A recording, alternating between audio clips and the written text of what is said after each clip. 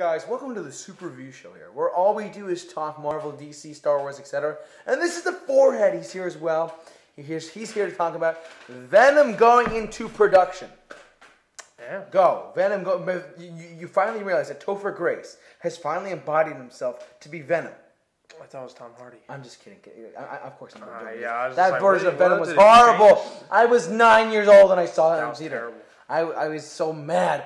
At first I was like, Venom this is cool. my favorite Spider-Man character. Like, how could you ruin him? But make it quick. I really am excited for this movie. You know what I mean? Yeah, I mean, I feel like it's something the fans have wanted to see for a while. It's like Deadpool that we've wanted to see for a while, and we got it, and it was great.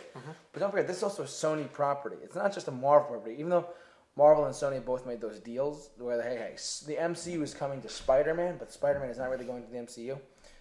They rebooted it and stuff. This Venom's going to have to be in the Spider-Man universe more than anything, but less he better be attached. in the MCU. It has to be less attached to the Homecoming. So stupid.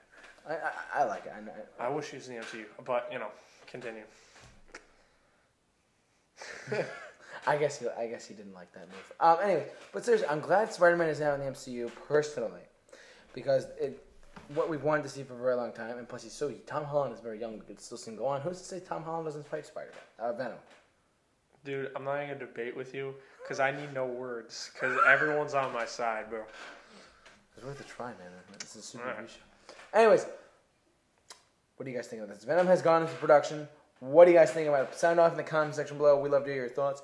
But for all of your Venom movie updates, and don't forget to like us on Facebook and follow us on Twitter, simply at the Super Review Show. Subscribe to The Forehead, his channel.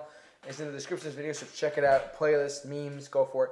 But for all of your Venom movie updates, keep it locked on the Super Review Show. J-Man and The Forehead. Off to work. We'll see you guys